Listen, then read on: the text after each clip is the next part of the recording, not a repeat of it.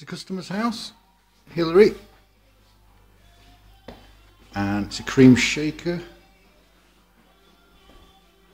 with backsplash to match the worktops. Pain in the ass to do, but looks good when it's done. Large cupboard there for the boiler and ironing board. Just in the middle of doing a backsplash at the moment, just gluing it on. Just a standard single oven and hob. Very nice, soft closed drawers. Windowsills to match the backsplash. Brown sink. One of those pull out funny taps. I'm just putting some pressure on the sill to keep it down as it's gluing. Got a washing machine there. The sills at the bottom, they're all the same. And then this side, I've yet to do the backsplash.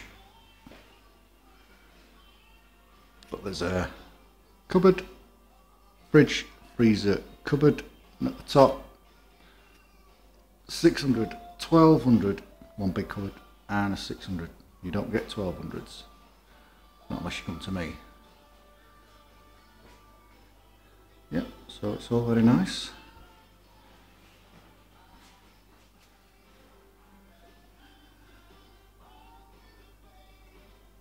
A nice brown Astracast sink with all the fancy gubbins like the drainer. It gets smoky quick, so you've got to give it a good old wipe and then finish it off with the polished stuff to make it nice and new looking. And that's it. Big corners. I'll just show you my corners.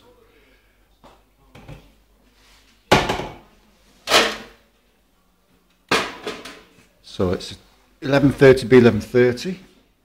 You open that cupboard, and then the corner post is attached to this door, so you open it as one, and then there you've got a huge volume of space to store things. Some hidden electrics down there, that's for the cooker and the hob. Shut it.